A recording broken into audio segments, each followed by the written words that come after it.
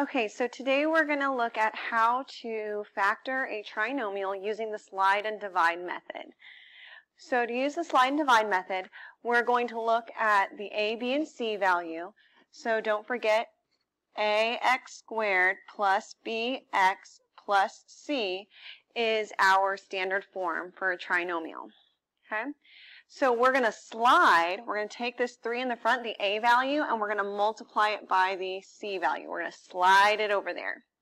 So the x squared stays, the 11x also stays, but we're going to multiply the 3, the a value, times -4, the c value, to get -12. From here, we are going to create two binomials.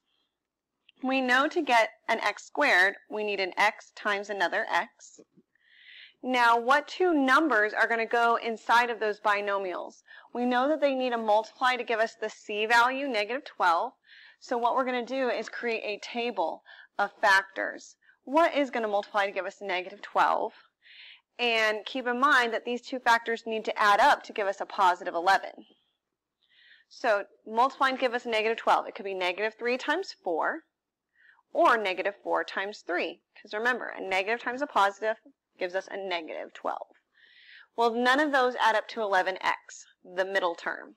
So let's try something else. -6 times 2 or -2 times positive 6. Those also do not add up to 11x. So the only other things that multiply to give us 12 are -1 times 12 or -12 times 1. Now keep in mind, we do want a positive 11x. So -1 and positive 12 are going to be our two numbers. So let's put them in the binomial. So x, and we said -1, so -1. And our other factor is 12, a positive 12. So we've done the slide part of the slide and divide method. Let's do the dividing portion. So that a value right here, 3, we're going to divide each of our terms by that 3. For some of them, it's really easy. 12 divided by 3 is exactly 4.